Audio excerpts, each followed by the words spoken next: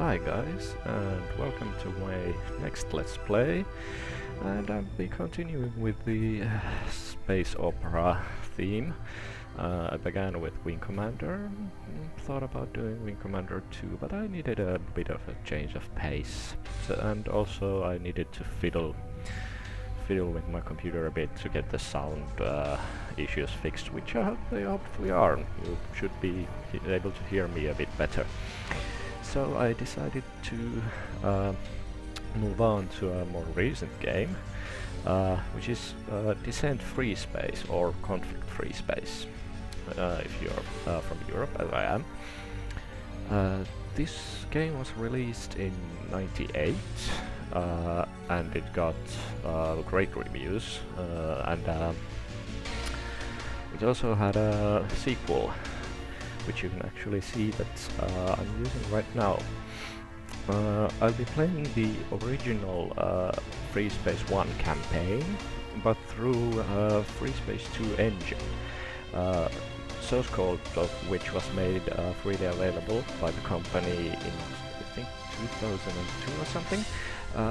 So after that, the modding community was able to fiddle around with the FreeSpace 2 engine, and there's actually this huge project aimed at making FreeSpace 2 look even better, and also be able to do things like this, which is bring back the original FreeSpace 1 campaign and ships and other stuff. So they really did a number on this. The graphics are really improved. Don't let this this screen fool you. The game itself is a lot prettier. This is the original background from FreeSpace 1. But yeah, I don't think there's anything more to say about it. I've already gone through the sound settings and brightness setting. I've upped this quite a bit. Hopefully you'll be able to see properly. I know that YouTube tends to darken the videos quite a bit, so the bloom effect and lighting effects and everything's just plain burning my eyes, but I'll try to soldier on. I've also set up my controls the way I like them, and I already flew the tutorial bits while testing, so you don't need to watch me blow up some cargo containers for, I don't know, 30 minutes or so. It's really long and boring bits. Yeah, without further ado, I think we'll start with the first mission of the FreeSpace 1 campaign. Operation Thresher in the Antares system did not proceed as planned. Terran Command estimates Terran losses at 504 pilots dead, 14 missing, and presumed dead. The Vasudan foothold on Vasudan Prime and subspace node remains solid. However, their supply lines have been cut off, which means they are most likely lacking reinforcements and supplies. Expect more news on that front in tomorrow's briefing. There have been many rumors about the appearance of another sentient species. These are rumors, nothing more. Investigation of the Ross 128 attack has determined nothing. Concern yourselves with the known enemy, the Vasudans. There is to be no more talk of phantom ships. Let this serve as a welcome aboard to all newly arrived pilots aboard the Galatée. Since you're here, your flight records must speak highly of you already. Serve the Galatée well. She's a fine ship. Report to your flight stations at 0830 for your squadron briefings.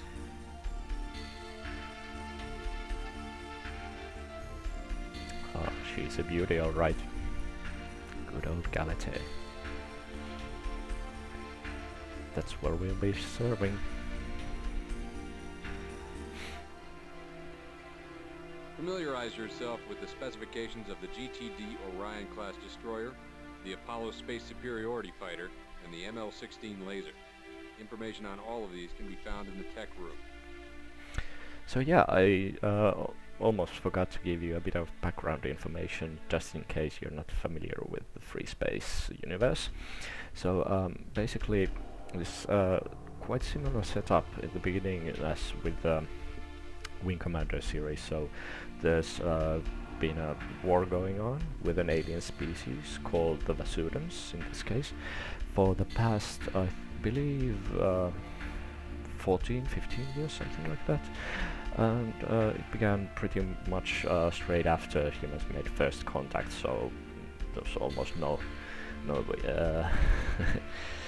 time of peace between us, and so we've only known war. And it's not clear which one is getting the upper hand. It's pretty even. There's no great technological differences between the races, and the canon information isn't actually that extensive. We're told very little. Of course, there's a whole bunch of fan fiction written around this universe, but I'm not really into that. So yeah, that's pretty much it. We're at war with an alien species, and we're a fighter pilot in the said war. Beginner fighter pilot. We've just been transferred to a large carrier called Galatei. And let's check our first mission briefing. Pilot attend. Welcome to the GTD Galatei. Your first assignment as part of the Galatei's crew is to stand the third watch. You will patrol the area surrounding the GTC Orf. The GTC Orf suffered an engine breakdown in the Betelgeuse system and is awaiting repairs. Betelgeuse. You will be on watch with one other ship, Alpha 2. Since this is your first watch, Alpha 2 will be piloted by Lieutenant Harbison, seasoned veteran and top-notch pilot. No, he ain't. He's a bitching. You begin your watch by jumping to Betelgeuse near the GTC Orf. You'll see in the mission. We have reports of Vasudan fighters in this system, so stay alert. Engage and destroy any hostiles that threaten the Orf. At the end of your watch, you will be relieved by Delta Wing. Upon Delta's arrival, you are to return to base. Your primary objective will be to protect the Orf until the end of your watch. We expect you to carry out your orders to the letter.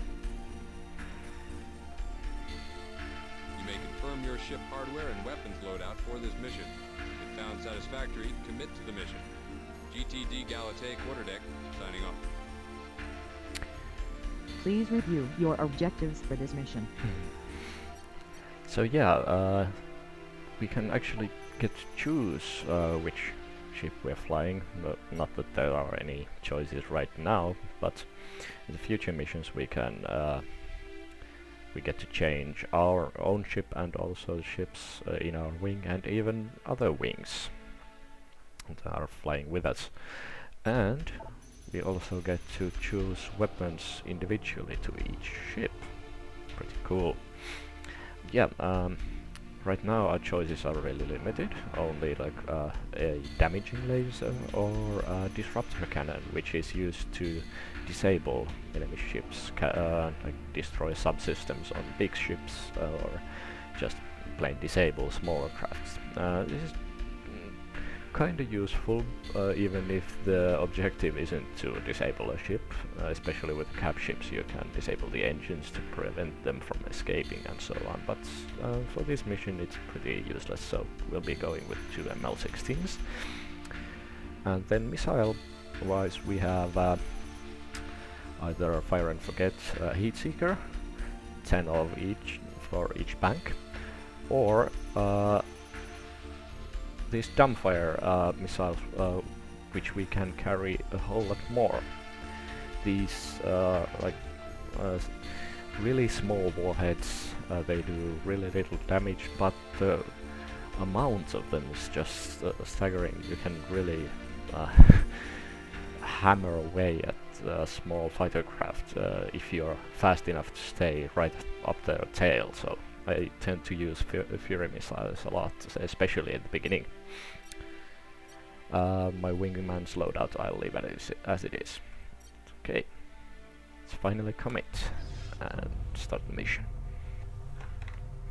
Hey there, Alpha 1. I hear you're new to the Galatée. And that's our old veteran pilot. Just follow my lead. You'll be fine. So yeah, in the right hand corner you can see monitoring Orf. That's this slightly bigger destroyer craft we're escorting. You can see the condition of the ships you're supposed to be escorting there. It's really handy. Also that round indicator behind the ship. Okay, my wingman already took care of those ships before I could get a shot off. We've got more coming in. Make sure they don't reach the Orf. This time I'm getting a few kills. Right, so that's one. Ah. I really wasn't expecting this much action. This isn't much action. There's 4 ships, all of which were damaged to begin with. More bandits incoming. Yeah, this looks like 35% hull strength. This is really just a get your feet wet mission. There's no actual way these guys could do anything serious to you. My god, you're dodging quite well. Or I'm really rusty. So yeah, as I was saying, you can see the condition of the craft you're supposed to escort in the right hand corner, and that's really useful. That little D right next to it means it's disabled, I think, so the engines are offline, which is also a really good thing to know. And yeah, right there I took some damage from the collision, and you can see that small icon of my ship right next to the radar at the bottom. We don't have any shields. Yeah, shield technology is something that neither humans or Vasudans have any knowledge of. So yeah, pretty much playing a tin can and someone throwing rocks at us can kill us quite fast. But yeah, that was the first mission. Went fine, though I got really few kills, but we'll end it anyway. We end it by entering subspace, opening a portal and going through. Nice animation. You did a fine job on your first watch, pilot. Your strong sense of duty will serve the Alliance well. The presence of Vasudans in this system gives us little reason to worry. The ships that attacked you and the Orf were probably remnants of the Vasudan convoy that we hit last week. Would explain why they were still really damaged and easy to take down. You can press this recommendations button if you mess up your mission somehow, and there might be some useful information there. And also quite a few missions, none at the very beginning, but later on, will have bonus objectives, secret objectives that you know nothing about, so you basically just stumble upon them by pure chance. Like you may need to fly close to some uninspected cargo containers or transport ships and check what's in them, or disable a certain craft instead of destroying it, even if the primary objective states that you need to destroy it, and so on. So it's really interesting little tidbits about this game and ways in which you can proceed with it. Okay, let's check out statistics. We got 3 kills. Nice. That'll work. You can also see the percentages of your hits and how many assists you got and so on. I won't be checking this all too often. I'm not really that interested. I just want to show you what kind of information there's available. So I shot down 3 Anubis class craft and all-time statistics. This I may actually check after we're almost done with the whole campaign bit, just to see how we did. But okay, that takes care of the first mission, and I think I'll stop it right here, and when we come back, we'll check out what the next mission has in store for us. Until then, bye for now.